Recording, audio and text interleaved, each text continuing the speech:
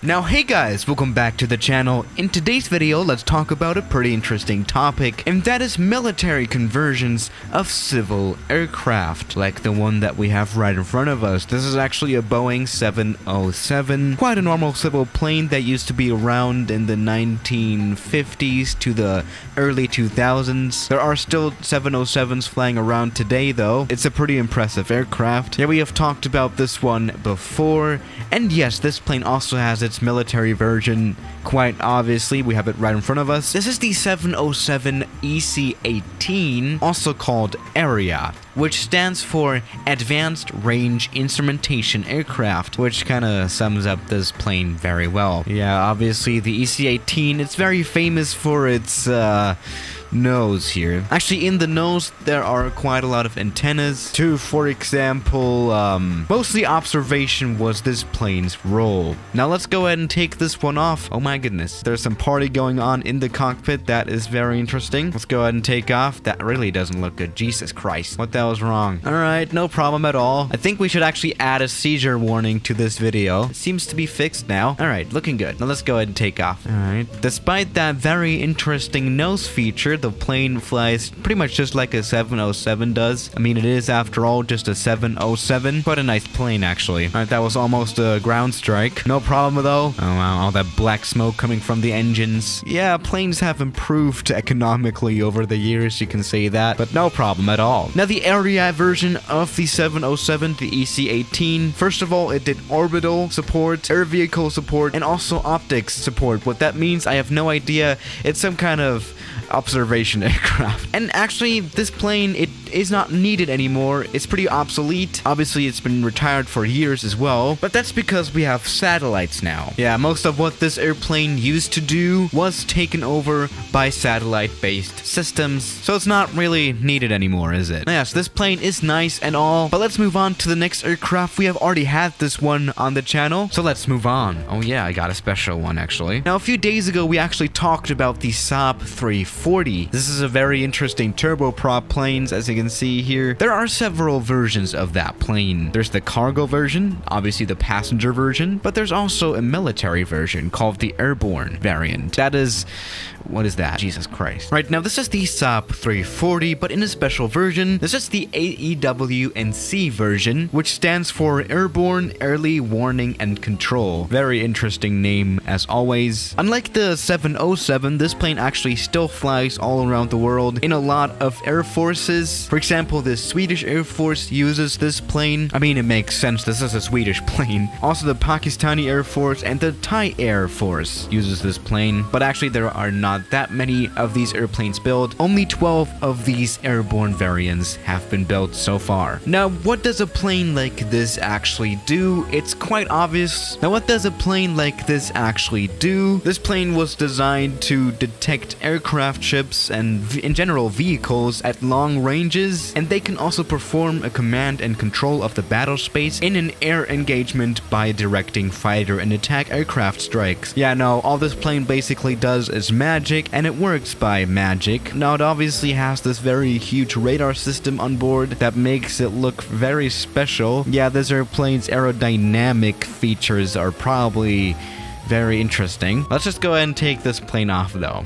This looks like we have a casket or something on board. That's very interesting, I guess. Let's see if a plane with a casket on top of it can actually take off too, which it can. That's no problem. I do actually wonder how that radar actually affects the speed of the aircraft. I mean, it must make it a lot slower and a lot less powerful, which is actually happening right now. We are barely gaining speed and altitude, but it's looking good. Not too bad. Engine is running fine. That's right. Alright, that's okay. The plane, it is able to fly. That's good, even with the casket on top of it. These additional surfaces here I find very interesting. What do these do? Probably stabilize the aircraft, I guess. I mean, it's very obvious. That's fine. The plane flies just nicely. Well, while actually flying, we can't really operate the radar because the people that operate these radars are normally then in the passenger cabin that we are not in.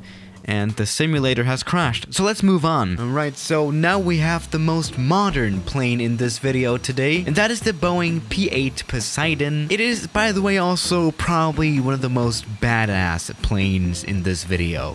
Alright, so this plane is pretty modern, as I already said. It came out in 2013, and it's developed from the 737-8, from the next generation actually. So it has a next generation cockpit. This looks like a Ryanair 737 cockpit, just something usual, but this is not a Ryanair 737. This is quite different. Now, this plane is focused on maritime stuff, so you'll mostly see it doing missions over water. It was also only developed for the US Navy, which is the maritime thing. But it's also used by the Indian Navy or the Royal Air Force in Britain. But yes, again, it's used for water stuff. It's basically an anti-watercraft plane, right? It can fight submarines and ships, and is armed with torpedoes, harpoons, and some other weapons. So this plane is actually able to fight. This is a fighter jet, totally. Let's go ahead and take off, see how that works. Lovely takeoff again, no problem at all. That is good. Let's turn right, facing the Mediterranean Sea, which is this plane's home, right? You know, the ocean, right? Now this plane, it's basically got a lot of antennas, as you can see on the roof. Also, it got a special wing, which I'm not really sure about. What does that wing do? What is the use of it? It looks pretty damn cool though, doesn't it? There's some other stuff here too. Now here in the sim, the airplane that I'm flying, it cannot shoot anything, probably because, again, just like in the other planes, the pilots, they are not able to do anything. They can only fly the plane, but the actual people sitting inside of the plane, inside of the passenger cabin, can shoot missiles and stuff. So we're not going to be able to attack this ship down here, which is unfortunate. Or maybe, just maybe, and this is what you do when you run out of missiles. Oh, damn. That was a miss. That was not good. God damn it. Yeah, well, what can you say? The P-8 Poseidon is actually pretty cool. For example, the Indian Army used this plane to find the Malaysian 777 that went missing in 2015, which has actually not been found yet. So, you know, this plane is not very effective, I guess. Just kidding. No, but that's just really how you can practically use this plane. You can find stuff that's in the ocean, like ships, submarines, or missing airliners. And yeah, as I already said, this plane can also fight.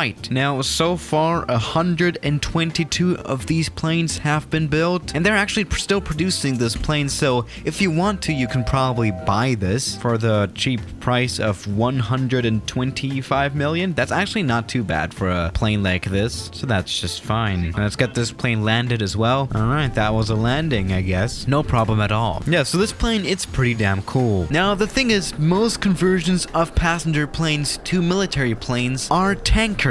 You know, turning a civilian plane into a tanker, just like this A330. Yes, this is an A330, an Airbus, that has been turned into a tanker. And you can see that with planes of pretty much any sort. You know, back in the days, they used a DC-10 as a tanker. You know, you can see the 767 as a tanker, or the DC-10 as the KC-10, or pretty much any other airplane model. It's pretty interesting. Now, let's just go ahead and take off, I guess. This is a very, very realistic cockpit, as you can see here. Very, very nice pilots, I guess. Yeah, this is what I look like. Pretty accurate representation of real life. Now let's go ahead and take off. Oh, the sounds are disgusting too, Jesus Christ. But alright, that was a takeoff, I guess. The plane, it just flies pretty fine. Oh wow, the things come out. That's interesting. Now we have no actual airplane to refuel here, so we're pretty useless again, as always, pretty much. So there's pretty much only one thing that we can do. There we go. Now, yeah guys, thank you for watching today's video, and I'll see you tomorrow as always. Good night. Oh wow.